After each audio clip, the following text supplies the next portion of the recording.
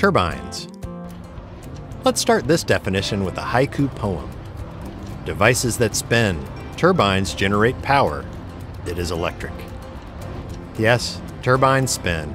They rotate around and around. You've surely seen wind turbines. Wind farms are cropping up more and more around the world. It's like turbines turbocharge the mechanical energy from the spinning rotors to create electric energy. You know, electricity. That's right, the energy from the wind powers the turbines to generate electricity. But a wind turbine is only one kind of turbine. The most common type of turbine for generating electricity is one powered by steam. Steam turbines look different, but the concept is the same. It's just that instead of energy from the wind, it's thermal energy from the steam that makes the rotors in the large turbines spin to produce electricity. But where does the steam come from? Burning separate energy sources, such as natural gas, biomass, or coal, heats up the water to create the steam.